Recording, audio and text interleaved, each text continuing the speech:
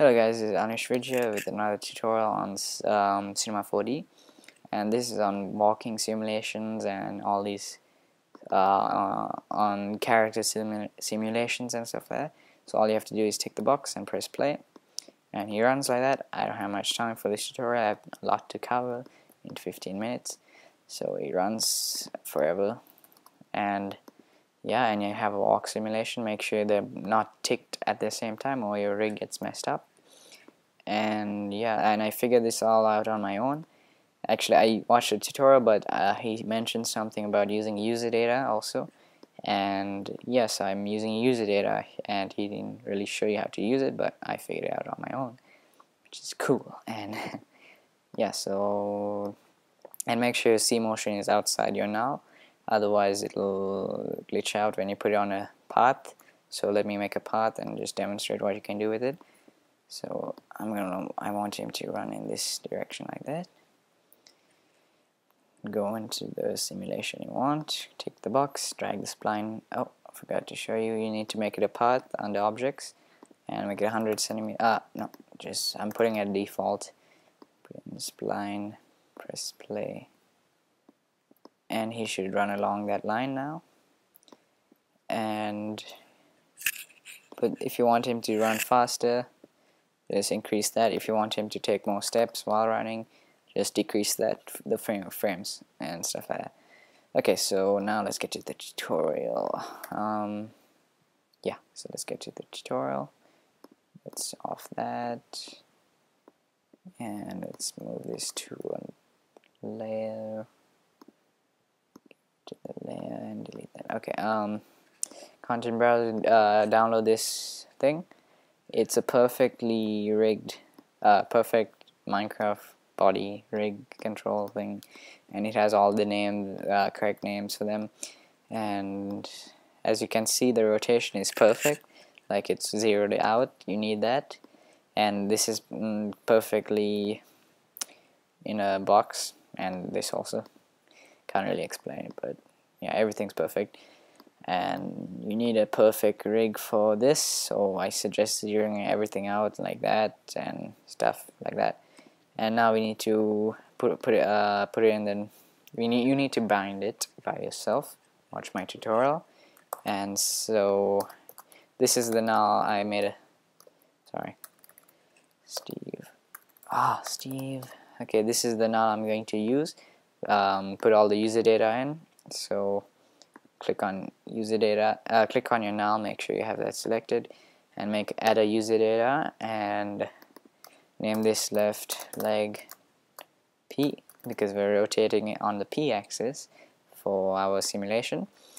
And if you're getting confused, please comment and I will reply and tell you what's going wrong. Make it a float slider, make it a degrees, and -360 the limit. And then make another one, copy and paste it, and name this one right leg. Oh, actually left leg 2P, because this is the knees. We need to rotate the knees also. And another one, paste, and name this one right leg P, and paste another one, right leg 2P, and add another one.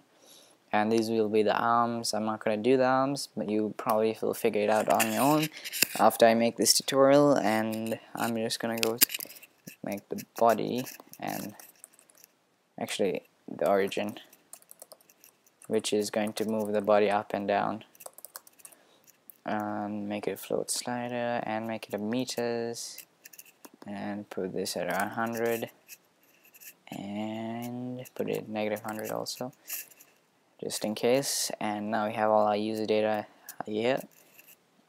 We have everything. Make sure you have everything, the arms and the legs. Just copy and paste that in, and you should have 8, 9, 10 altogether, including the body, which is this one over here, or this one also. And you can make it as realistic as you like. You can make more than just one simulation. So now let's add a Expresso. So Cinema 4D tags, Expresso, just right click here and you can see it. Drag in your Steve with all the user data. Go to user data and click here. User data. User data. User data. Oh my god. Yeah, it took a very long time to make this simulation, and to figure it out I had to watch so many tutorials on how to work Expresso and how to work user data and stuff like that. So now drag in your bones and link them to the appropriate name. So now go click on the blue thing, go to coordinates, rotation, and let me see which rotation it is. Sometimes it just confuses me sometimes. So green, which is the P. So get the P rotation of this one. Rotation P axis and drag it onto the correct place. Left leg, and yeah, so that's it. And now drag in your second one. If you're getting confused, watch my tutorials, and you should be expert with Cinema 4D after that. So rotation H, I think, because there's like a small glitch, something. Oops. Yeah, H. Rotation H. Drag it to the second one because I named it leg left 2, which is the knee, and you just drag the knee onto the knee. Hope you got that. Now drag the other leg. Coordinates, rotation P. Put it in the correct place. Right leg. Oh, did I drag the right one?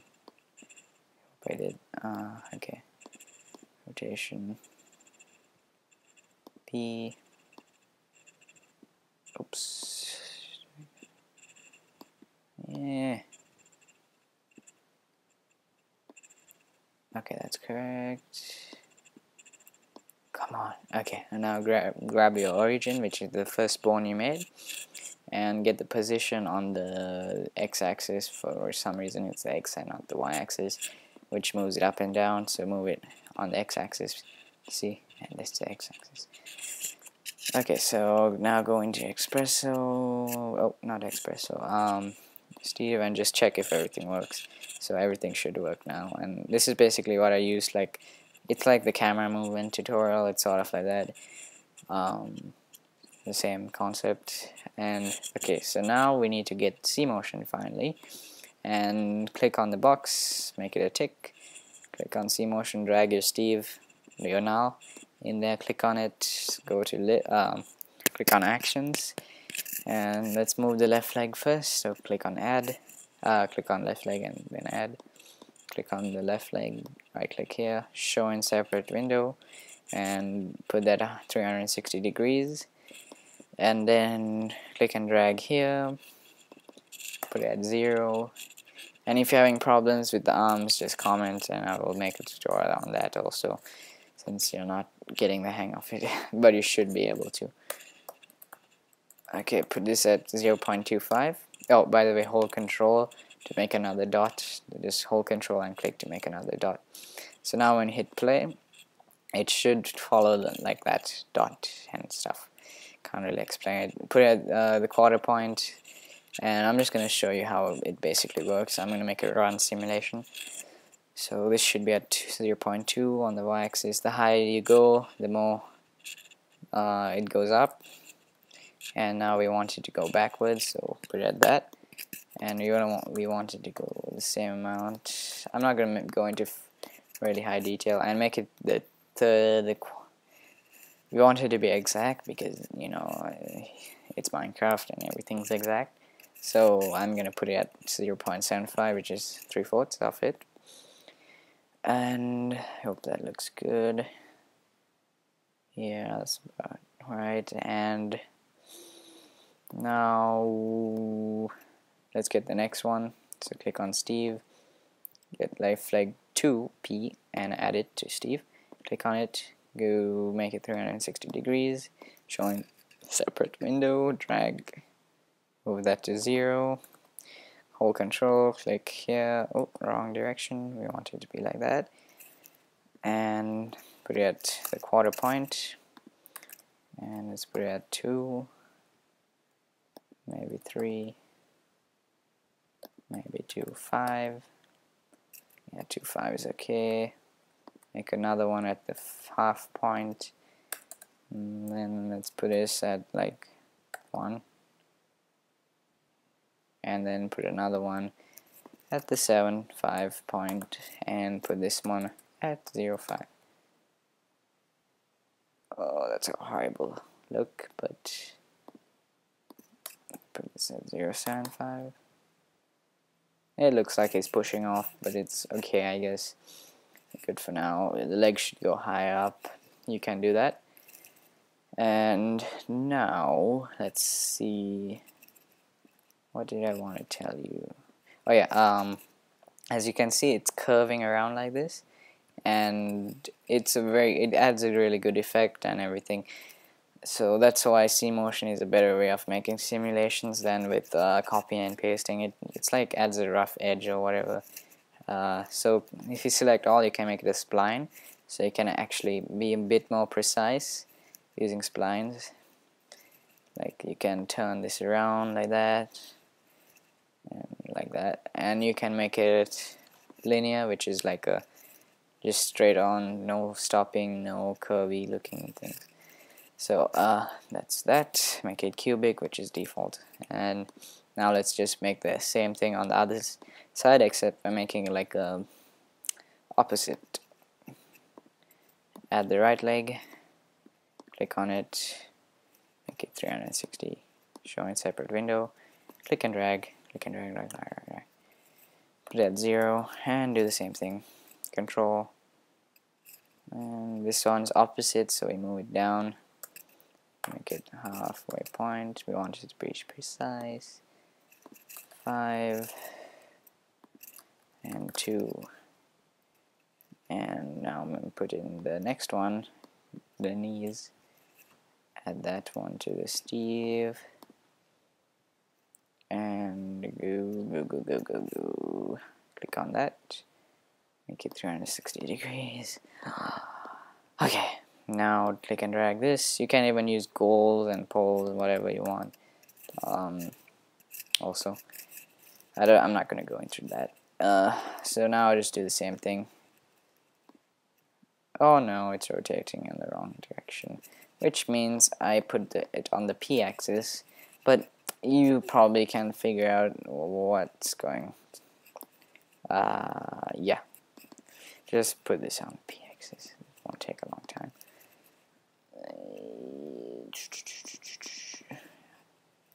Rotation h-axis, not p-axis.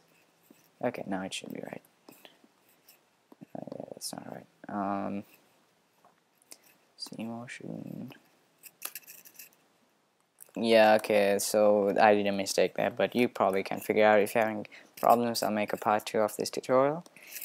And yeah, so you should look at yourself walking, and you can make that simulation, unless you're like deformed or something. Not to be, okay, that's a joke.